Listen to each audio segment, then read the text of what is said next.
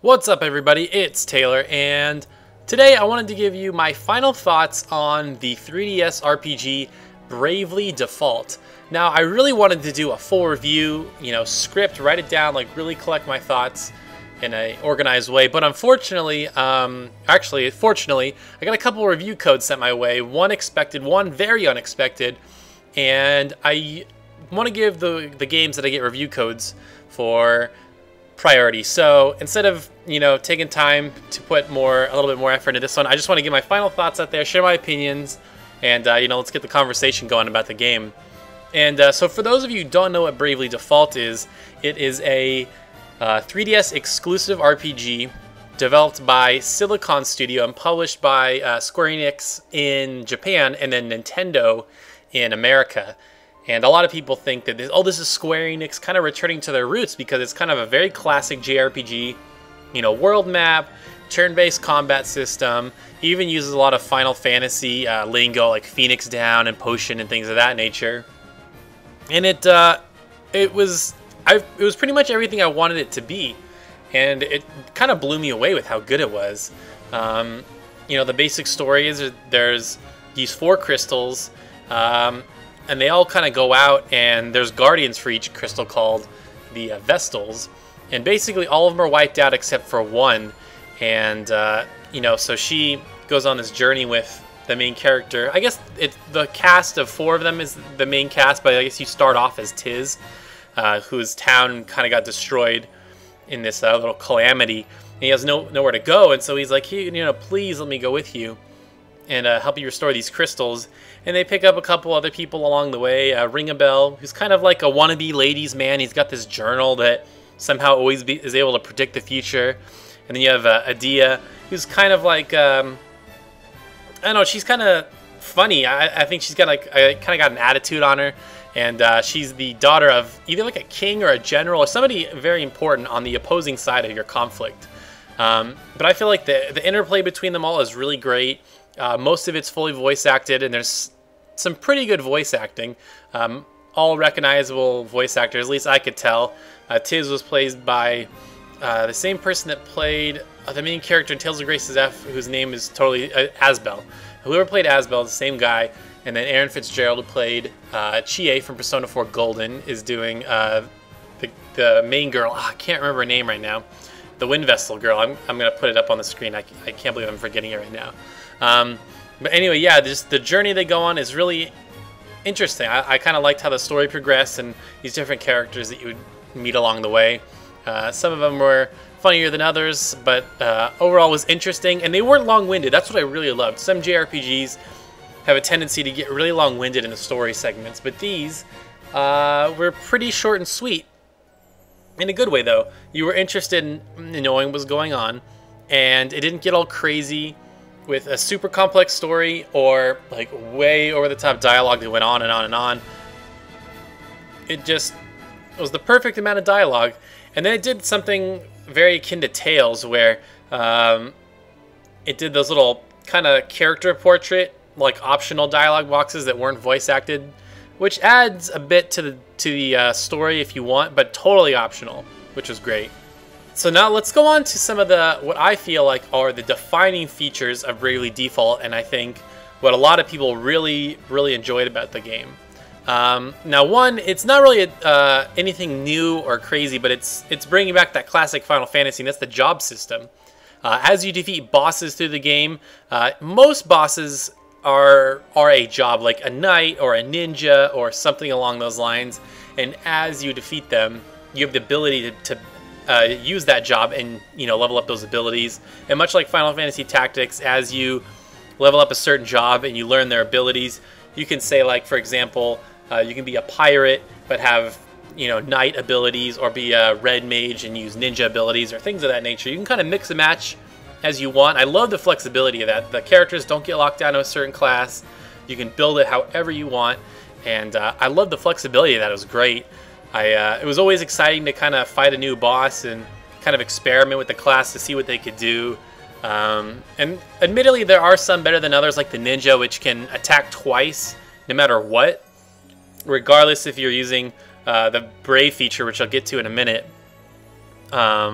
But there are, the hunter. I really like the hunter slash. It's kind of like an archer class, and there's like a lancer class called the Valkyrie, I believe. And I don't know. There was just a good variety, and I really enjoyed it. And yeah, and so the other feature that's new to this game, it's pretty much new to RPGs for the most part, and it's basically the reason why the game's called Bravely Default is the Brave and Default system. So at any time, you have the option of defaulting, which basically will let you block, but the next turn you gain an extra attack, or you can use store an attack, so you can use it whenever you want. And then Brave lets you go an additional time.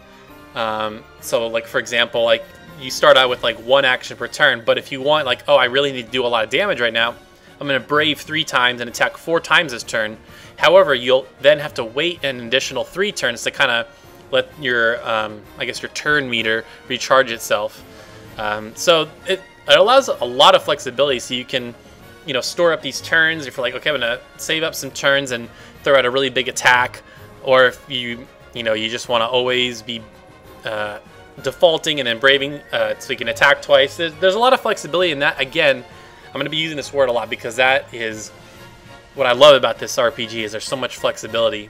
So yeah, that's a really great feature, and there's a lot of strategy in it, because it's like, how do you want to use it? Do you want to save it? Like, oh, the boss might almost be dead, so let's go all out and try to kill it. Or you could, play conservative and save up turns and just kind of do it the normal way. And the other thing is, again, the flexibility. This might be my favorite feature in the game, and that is the ability to adjust the encounter rate. So normally, JRPGs have random battles that you can't predict. They're just, you'll be running around and like, boom, you'll run into a battle. Or, if it's like a Tales game, you'll see it on the battlefield and then it'll take you to like a little battle zone. But in Bravely Default, it's like a classic JRPG. You'll just run into a battle and you won't see it coming, unless it's a boss, of course. That can be annoying if you're in a dungeon and you're like really low on life and you want to run back to town and, I need to get some more supplies or I want to rest up. But what Bravely Default allows you to do, you can crank it either way. You can take it down to half, you can take it down to a half encounter, or all the way to 0. So if you're like, man, I just want to run back to town, you can turn the counters completely off and you can just run back to town. Or you're like, screw this, I don't want to fight the guys in the dungeon, just want to get to the boss and get out of here. You do that. Or on the flip side, if you really need to grind, you can turn it up to 200% and you'll encounter guys even faster. So you're like, okay, I'm about to fight a boss, or oh, this boss is kicking my butt, so let me grind a little bit. That way you don't have to waste time trying to get into a random battle. You'll just be able to do it whenever you want. And I love, love, love this feature. What I really love about it is it respects your time. Me personally, as a 28-year-old adult, I don't always have, like a big chunk, 4 to 6 hours to play a game. Sometimes it's only an hour. And so, I don't want to waste my time running into random battles if I don't have to, or like, gosh, I got to run back to town or whatever. And it's really hard to go back to play some of these PS1 RPGs now that they don't have this feature, because it's like, oh, I just want to run back to town. Oh, crap, I got to run through all these random battles and it's going to waste my time. But again, the name of the game for Bravely Default, at least for me, is flexibility to just play the game how you want. And I love that. I just absolutely love that. It lets you play the game however you want. It's absolutely fantastic. So as for the presentation, it's kind of got this really cool watercolor art style to it. And, obviously it's a 3DS game. It's not going to look as good as, really even a PS2 game or a PS3 game for that matter. But I feel like there's a certain charm to it. It's kind of got an old school look to it with the minimalistic graphics. And it's got that pre-rendered background. Oh gosh, the pre-rendered background. It really brought me back to the PS1 days when you walk into a town and it's got that certain feel to it. You just know what it looks like when you see it. And some people won't like that. Everything needs to be rendered in real time. But for me, I love the pre-rendered backgrounds. I love how it looks. It brings me right back to those PS1 RPG glory days, and it looks fantastic. And the soundtrack, soundtrack. I'm sure you've been hearing it as I've been talking. I've got it on in the background. It's wonderful, absolutely wonderful, super charming. I can't tell you the name of the guy. It's off the top of my head, but I'll put it on the screen again.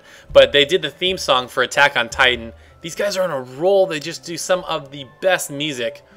Some of it's like super you know, like gets you pumped up to do the battles, and then it's like super charming and relaxing when you're in a town or when you're on the menu screen or in the world map.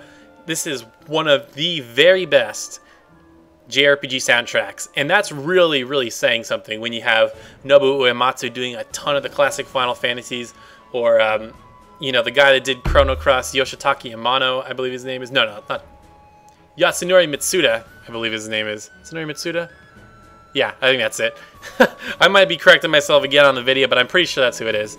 He did Chrono Cross and Xenogears, a bunch of other games that have a really great soundtrack. Yeah, so to kind of just wrap up my thoughts, this was a very, very pleasant RPG that I put a ton of time into.